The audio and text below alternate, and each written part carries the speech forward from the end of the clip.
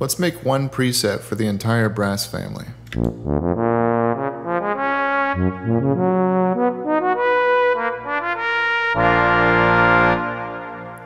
You can download this preset along with 149 other useful presets in my pack called Sounds You Know. A link for that's in the description.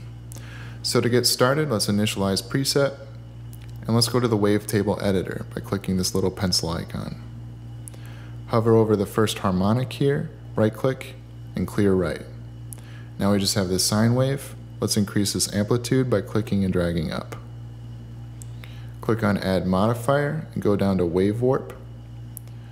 Now in the second row that opened up, go to the end, right-click, and create keyframe.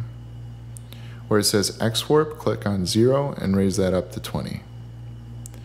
Click the X to go back, and let's assign macro 1 to the wavetable position.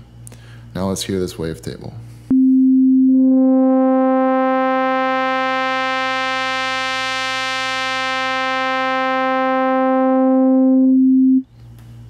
So let's label this macro timbre, and let's go to the ADSR. Add some attack time, click on this dot here and raise it to change the shape of the attack. Then double click the attack time to return it to its default value, which is a little bit more than 0. Click macro 2 and drag that over.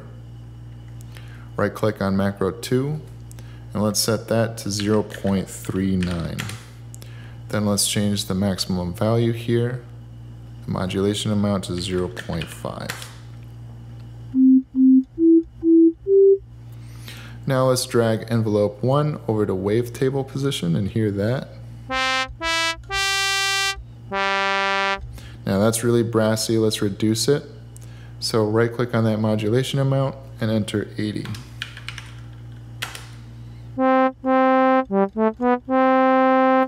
So now it starts to sound a little bit like a French horn. Now we can change the timbre, or rather the starting point of our wavetable position here with macro 1, and it becomes brassier.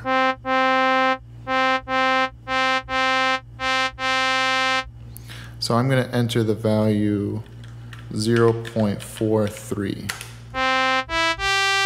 and it's starting to sound more like a trumpet. So open up filter 1, we're going to cut out some of those highs, set the resonance to 10, drag the cutoff all the way down, we're going to control that with macro 3. So swing over macro 3, right click that, and let's set macro 3 to 0.4916. Now let's label macro 3 low pass cutoff.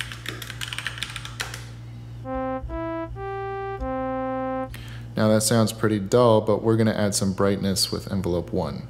So now envelope 1 is going to modulate the cutoff from here.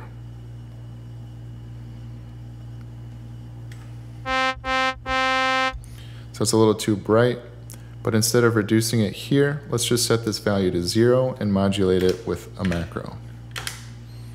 So let's bring over macro 4. Now let's set the maximum amount here on this modulation to 48 semitones.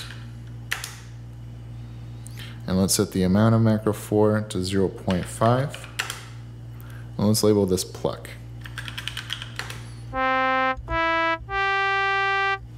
So now because of this modulation, the cutoff is moving up 24 semitones with every note. So now let's add a little bit more realism. Let's use LFO 1 to add a little pitch envelope. So I'm going to change the shape to saw up. I'm going to change the grid to 2. I'm going to lower this maximum value over here to the middle point. Then I'm going to right click, hold shift and click, and drag this over to the fine pitch of oscillator 1. Then I'm going to change this mode to envelope, and let's hear this. So you can hear the little scoop up, but we want this to be a lot faster. So click on the unit, select seconds. Let's set this to 0.2.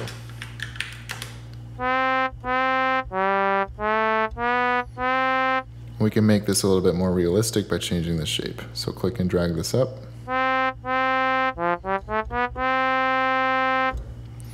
So one thing about brass instruments is the timbre isn't consistent from low register to high register.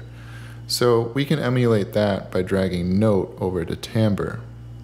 And I want high notes to have a lower timbre value and low notes to have a higher timbre value.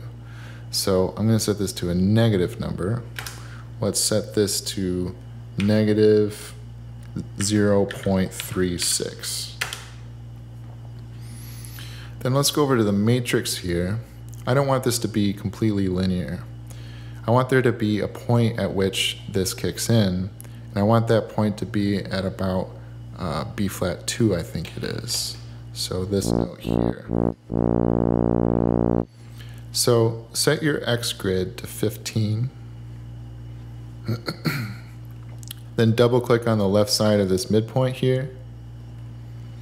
And on the fourth line, drag that all the way down. So you can see C right there, then D above it, and then B flat's right behind this dot right here. So now, everything below that B flat will have the same timbre. Then, as the notes get higher, the timbre value will decrease. And I also want to bend this. So change this Y unit here to 6.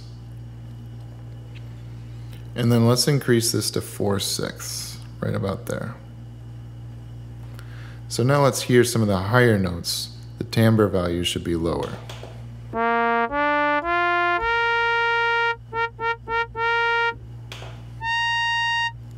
So it sounds a little bit more realistic. Now I want to do one more modulation with timbre. So drag timbre over to the resonance of our filter. And let's change the mod remap here for this as well. So go to Matrix and make sure you're on Macro 1, Filter 1 Resonance. And for this one, let's set the Y value to 5. And then we're going to set this maximum value here to the third line, so 3/5. Then drag this middle point up to 2/5, and that should be about right. Now you'll see, and hopefully hear, lower notes will have a higher resonance, and then higher notes should have a lower resonance.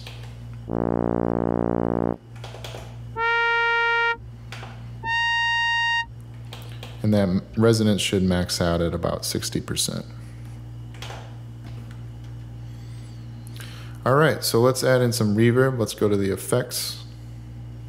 Let's put in, a reverb. There it is. Let's set the time to about 1.75 seconds. I'm going to increase the size to about 60. And let's set the mix to about 35. It's a little quiet, so I'm going to add some volume.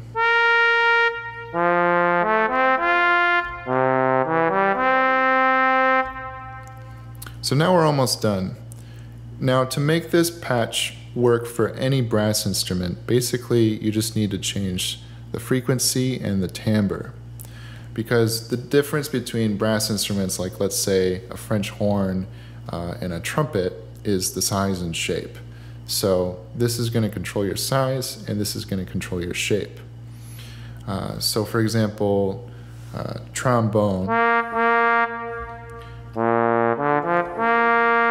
will have kind of a high timbre value, and if I lower this down all the way, it sounds more like a euphonium. Now if I go up an octave, so let's raise this 12 semitones, it kind of sounds like a French horn. If I want a trumpet, I raise this quite a bit. So you have a lot of flexibility there. Just changing the register and changing the timbre will help you emulate just about any brass instrument.